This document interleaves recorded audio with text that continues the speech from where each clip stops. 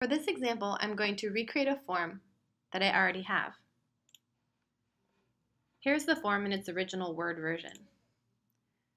You can see that this form contains numbers, text, and checkboxes. ODK Scan can process all of these types of fields, and the form designer allows me to recreate these as machine-readable fields.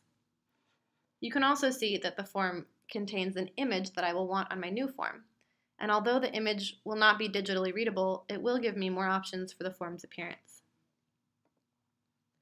The reason that the form designer includes the ability to load an existing image is because the form designer itself has limited graphic design capabilities.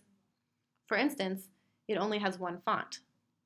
But with the image upload feature, I can create whatever design I want in Word, Excel, PowerPoint, or really any other graphic design program, and then bring the content, formatted exactly as I choose, into the form designer.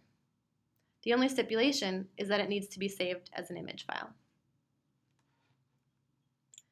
The form designer has two different edit modes.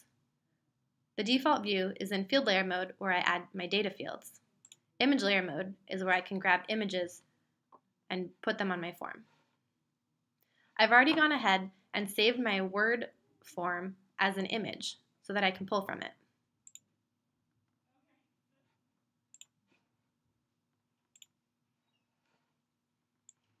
So here I have the entire form as an image ready to be used.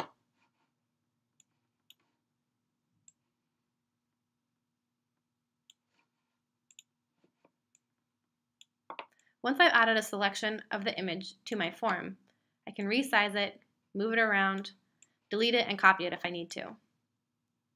I'm able to do this in both the edit mode and the field layer mode. Another way to use the image selection tool is to copy text from my original form that I don't want to bother typing out again, or if it's in a format and font that I want to preserve. For example, I want to keep this Mother and Child Health Booklet title as is. And I think I also want the child information one too.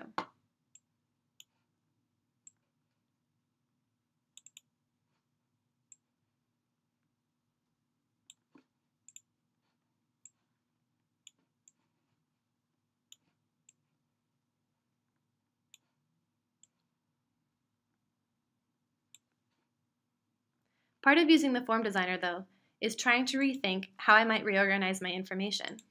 So it's not always the best idea to recreate the form exactly like the original.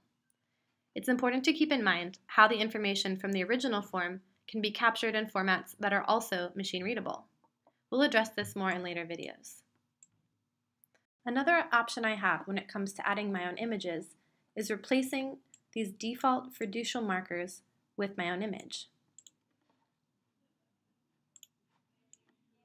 That's what I'll do here, just to make it more personalized. For your tutorial activity, navigate to the image layer edit mode and add an image of your choice to your form. It can be any image you have saved as a JPEG, PNG, or GIF. Move the image around, resize it, copy it, and delete it. Experiment how it looks on your new form.